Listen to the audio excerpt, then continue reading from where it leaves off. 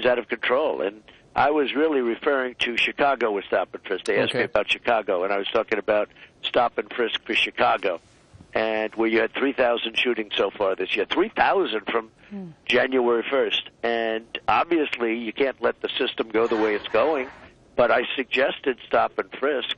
And some people think that's a great idea, and some people probably don't like it. But when you have 3,000 people shot and so many people dying, I mean, it's worse than some of the places we're hearing about, like Afghanistan, you know, the war-torn nations. I mean, it's more dangerous. So, well, it does sound, Mr. Trump, like Chicago's going to add, I think I read, 1,000 new police officers. So you got more cops on the street, but unless you give them the tools, what are they going to do? Yeah, no, I think Chicago needs stop and frisk. Now, people can criticize me for that, or people can say whatever they want, but they asked me about Chicago, and I think stop and frisk with good, strong, strong law and order.